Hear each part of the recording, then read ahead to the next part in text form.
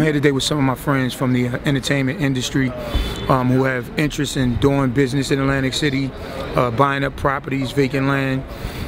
Lord knows we need all the people to come in, develop and invest in Atlantic City.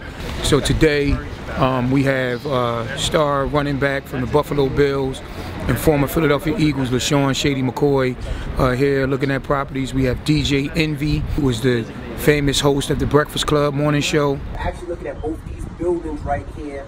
A college is right behind you, so this is perfect for an investment. Now Cesar is walking the boardwalks and looking at lots, and I'm looking at this. We don't have much time in Atlantic City, so we're going to make it worth it. We have Cesar Pina, who has developed over 1,000 properties in Patterson, and who is interested in coming down here in Atlantic City doing the same thing. So we have professionals here. We have Patty Corcoran from the city and Lance Landgraf from CRDA. We're just showing them around. We got a jitney bus to take the tour, and you know, we're just trying to get some things done for Atlantic City. Yeah, I'm DJ Envy from the Breakfast Club, and like I said, this is Flip the New J on Instagram, Cesar, and yeah, we do everything from residentials. We try to teach the community how to flip the smaller ones because it's not as much money out.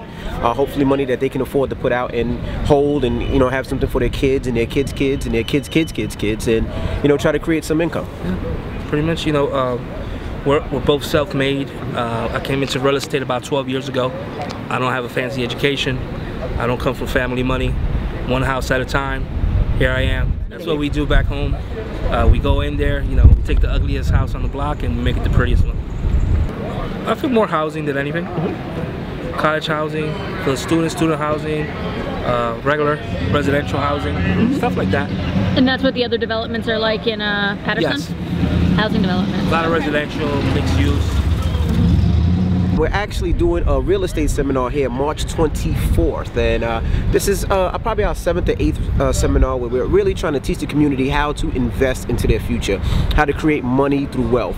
Cesar owns about 600 units in New Jersey. I own about 50 units, and it's all about owning your community. It's all about setting up your future.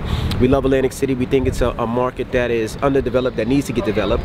Cesar has an eye of a hawk where he knows properties, he knows values, he knows how to make things work, and we hope you guys can come join us March 24th, right? Yeah. We represent LeSean's group in Pennsylvania. We heard about great opportunities out here in the Atlantic City area and wanted to be a part of the development. We've always heard about development opportunities here in Atlantic City though, but you know, Council President Marty made it a point to bring out some heavy hitters to be able to really take a serious look at what it means to develop out here. Literally, like wherever you see is all Beta Field, all the way down there, all the way.